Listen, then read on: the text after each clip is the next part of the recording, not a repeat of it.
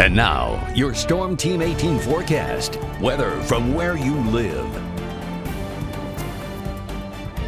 Not too bad tonight. I mean, it's 74 at 1. We're down to 66 by 7 o'clock tomorrow morning.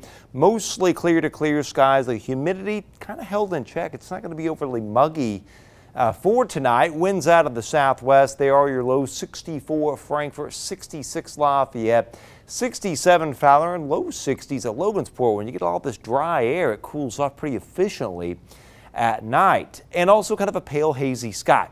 Not only with time this evening, but tonight and into tomorrow as the wildfire smoke from these big fires burning near Flagstaff is wrapped up and around our expanding heat dome or upper ridge again, and that smoke will be coming in. So you'll notice a little hazier sky come tomorrow. Some of that smoke several thousand feet up kind of blurs out the sun just a hair, but it's still going to be a very hot day. Look at that. Southwest wind will be nice, but it'll feel more like a furnace than necessarily a nice cool fan. 99 the high, highs 96 to 100. Here's the thing about tomorrow. The heat index will match the temperature because dew points are only going to be running in the 50s and 60s. So the humidity is pretty low tomorrow. Granted, it is going to be brutally hot. It will be a dry heat though.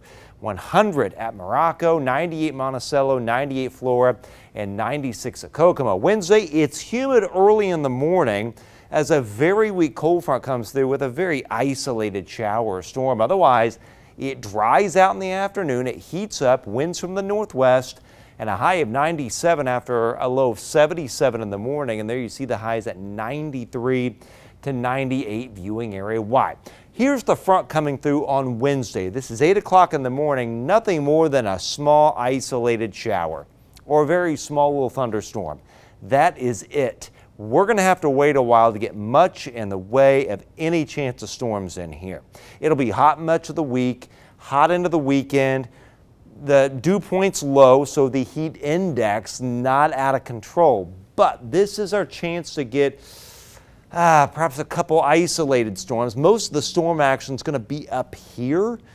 Saturday and Sunday, kind of a complex of storms riding up and around the ridge. And there'll be a little cold front back here.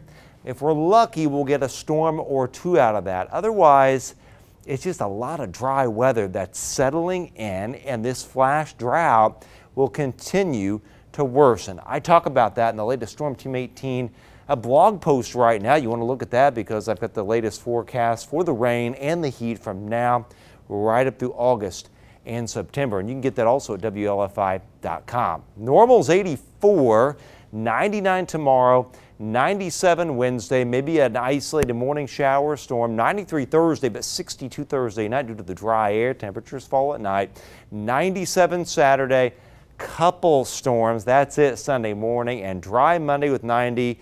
And unfortunately, if we don't get any storm action here, it's dry much of next week.